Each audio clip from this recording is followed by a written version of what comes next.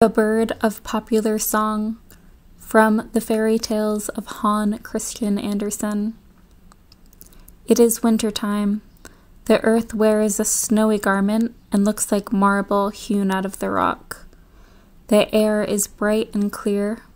The wind is sharp as a well-tempered sword, and the trees stand like branches of white coral or blooming almond twigs. And here it is keen as on the lofty Alps. The night is splendid in the gleam of the northern lights, and in the glitter of innumerable twinkling stars. But we sit in a warm room by the hot stove and talk about the old times, and we listen to this story.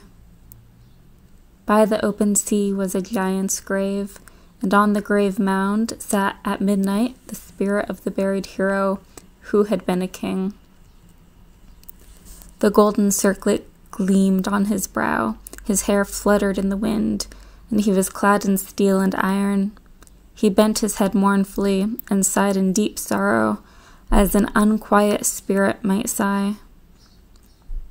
And a ship came sailing by. Presently the sailors lowered the anchor and landed.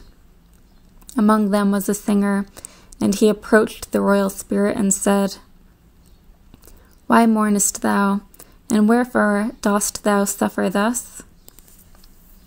And the dead man answered, "No one has sung the deeds of my life, they are dead and forgotten. Song doth not carry them forth over the lands, nor into the hearts of men. Therefore I have no rest and no peace." And he spoke of his works and of his warlike deeds, which his contemporaries had known, but which had not been sung, because there was no singer among his companions. Then the old bard struck the strings of his harp and sang of the youthful courage of the hero, of the strength of the man, and of the greatness of his good deeds. Then the face of the dead one gleamed like the margin of the cloud in the moonlight. Gladly and of good courage, the form arose in splendor and in majesty, and vanished like the glancing of the northern light. Naught was to be seen but the green turfy mound, with the stones on which no runic record had been graven. But at the last sound of the harp there soared over the hill, as though he had fluttered from the harp, a little bird, a charming singing bird, with ringing voice of the thrush, with the moving voice pathos of the human heart, with a voice that told of home, like the voice that is heard by the bird of passage.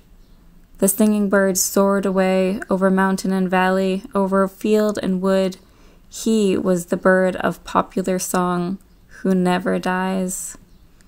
We hear his song. We hear it now in the room, while the white bees are swarming without, and the storm clutches the windows. The bird sings not alone the requiem of heroes. He sings also gentle, sweet songs of love, so many and so warm, of northern fidelity and truth. He has stories in words and in tones. He has proverbs and snatches of proverbs, songs which, like runes laid under a dead man's tongue, force him to speak, and thus popular song tells of the land of his birth. In the old heathen days, in the times of the Vikings, the popular speech was enshrined in the harp of the bard. In the days of knightly castles, when the strongest fist held the scales of justice, when only might was right and peasant and dog were of equal importance, where did the bird of song find shelter and protection? Neither violence nor stupidity gave him a thought.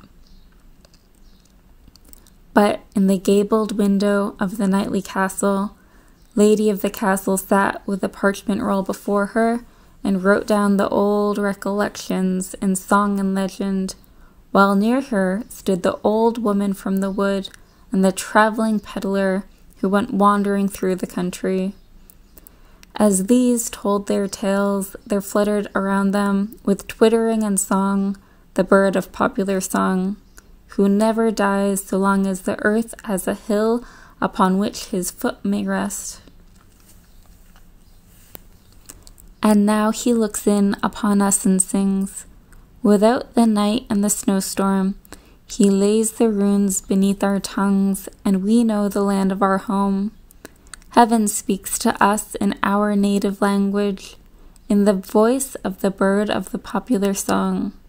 The old remembrances awake, and the faded colors glow with fresh luster, and story and song pour us a blessed draught, which lifts up our minds and our thoughts, so that the evening becomes as a Christmas festival.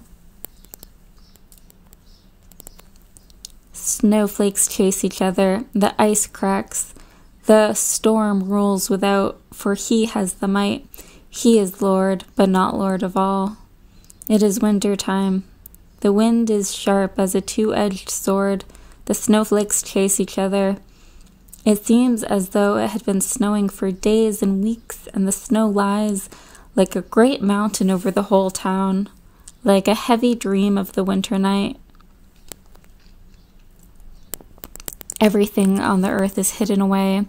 Only the golden cross of the church, the symbol of faith, arises over the snow grave and gleams in the blue air and in the bright sunshine. And over the buried town fly the birds of heaven, the small and the great. They twitter and they sing as best they may, each bird with his beak. First comes the band of sparrows. They pipe at every trifle in the streets and lanes, in the nests and the houses. They have stories to tell about the front buildings and the back buildings. We know the buried town, they say. Everything living in it is peep, peep, peep. The black ravens and crows fly on over the white snow. Grub, grub, they cried. There's got to be something down there, something to swallow, and that's most important. That's the opinion of most of them down there, and the opinion is good. The wild swans come flying on, wearing pinions, and sing of the noble and the great that will still sprout in the hearts of men, and down in the town which is resting beneath its snowy veil. No death is there. Life reigns yonder.